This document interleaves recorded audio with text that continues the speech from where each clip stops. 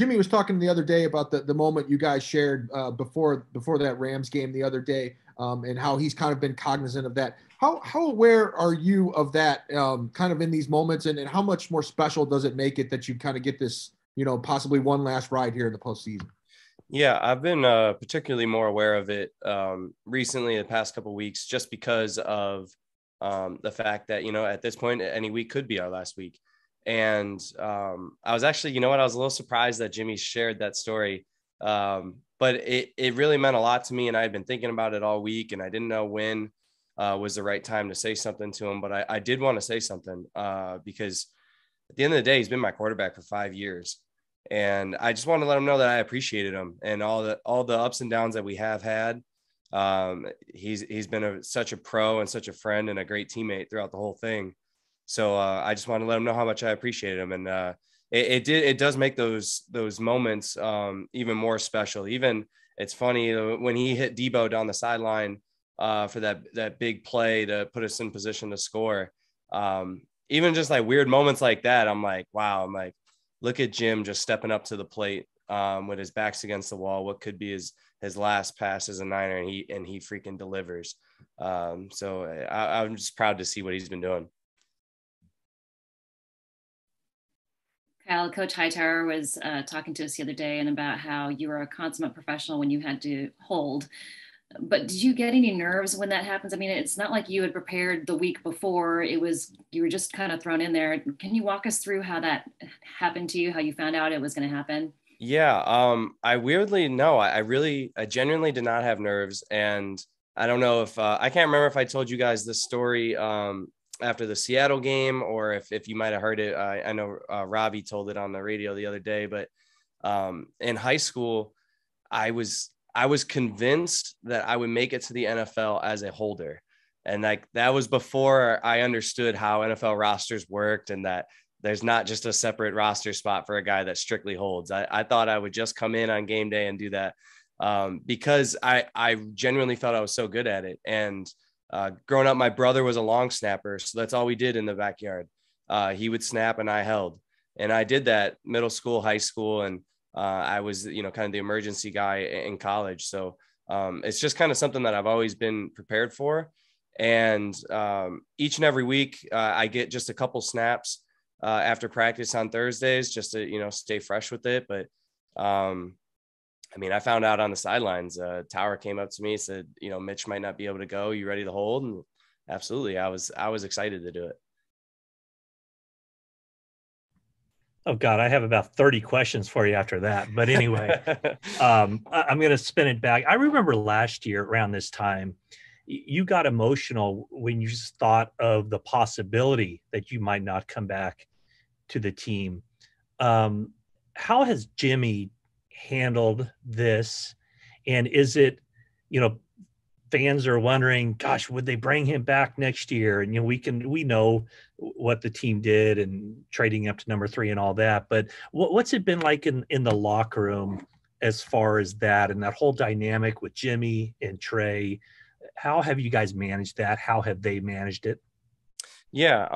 And I've spoken before that there has never been an awkwardness to it. There really hasn't been. Both of them have driven each other to play at such a higher level.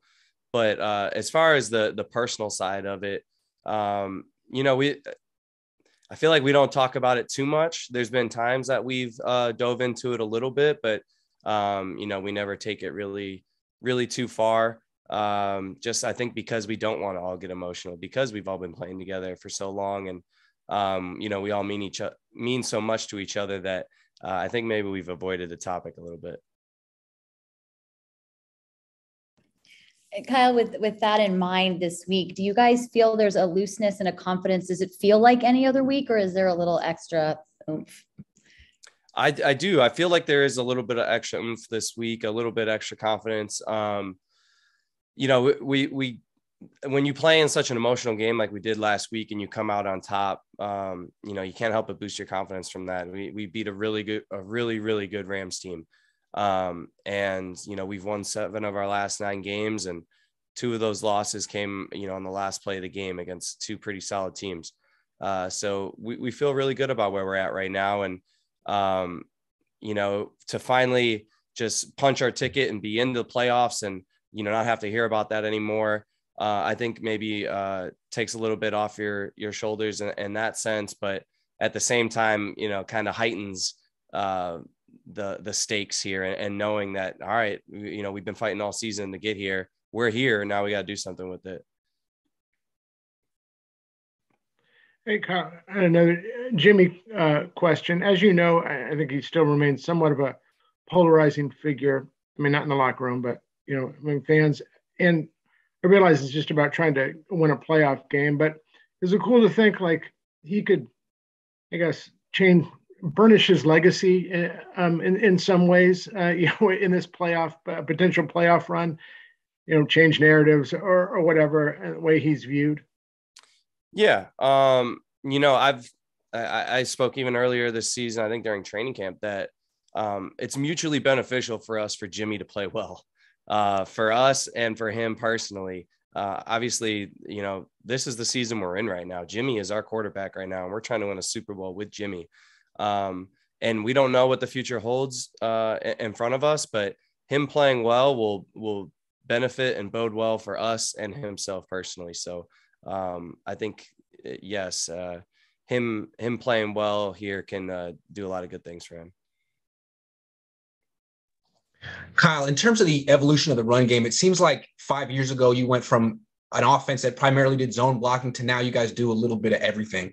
Do you feel you guys do more schematically than other teams? And is that part of the reason why you guys are so difficult to stop on the ground? I'm going to guess yes, but it's hard for me to say, particularly because, I'm not studying all 32 offenses. I'm typically worried about other teams' defenses. But I would just have to venture a guess that we probably are doing a little bit more schematically, just because I know just what I've been involved with before. This is definitely the most, and we are very diverse in inside zone, outside zone, gap schemes, pin and pulls, all those kind of things. There's really nothing off the table for us, and I think we've done a good job of just kind of finding each week, what is going to be our strength against a particular defense. And it's nice when you have that whole menu of things you can go to. You don't have just one trick that you have to stick with no matter what. Last one.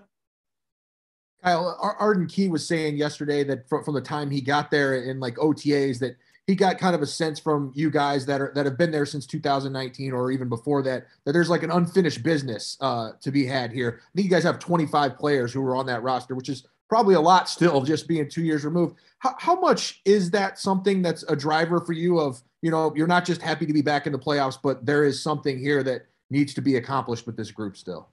I think it's a huge driver. I'll speak for myself, and I think my teammates, is those 25 teammates that you spoke of. It's cool to when we, when I'm just speaking in context to somebody, I say, yeah, back in 19 when we went to the Super Bowl. That's how I describe the season. I can't wait to say, in 22 or whatever, when we won the Super Bowl, that has a lot better ring to it than when we went to the Super Bowl. So just trying to change up that W word there from went to won. So it definitely is a driver. It's a motivator. And we do feel like we have some unfinished business.